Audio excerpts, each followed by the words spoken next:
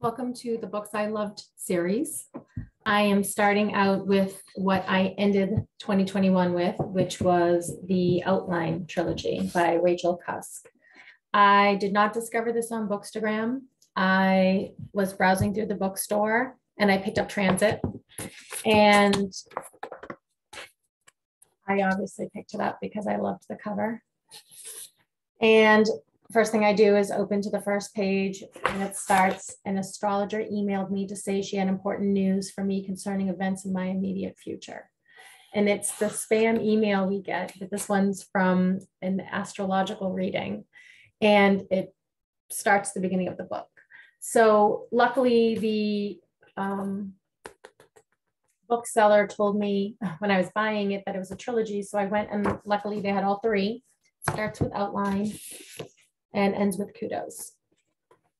So what I loved, I think, so much about this series is that although there's no plot per se, there is a narrator. It's a little different style than what I'm used to. And the narrator starts telling us about her interaction with somebody else.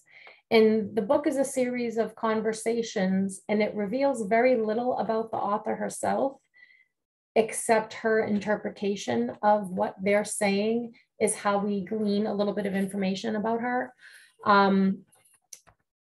But just because there's not a plot and there's almost very little going on besides conversations, it has a ton of information to unpack and to contemplate. And her writing is masterful. It's very engaging and intimate, and I really liked that. I would say that I think the first one is a lot about success and failure in life, and specifically marriage. Transit is more of a metaphor of, you know, fixing up your space and maybe fixing up your life, in my opinion. And the third one is, you know, I don't even know if I would call it accolades, even though or prizes, even though that's the title of it.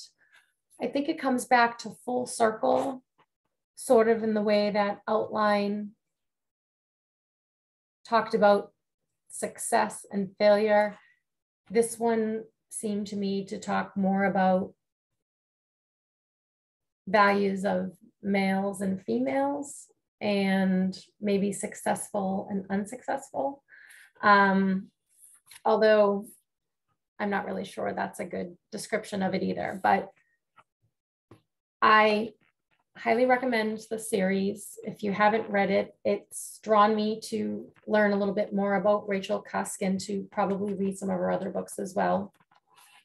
It's how I ended 2021 on Outline. I began on this year on Transit, and then I looked up because I didn't hear anything about the series or one of this books or even this author on Bookstagram.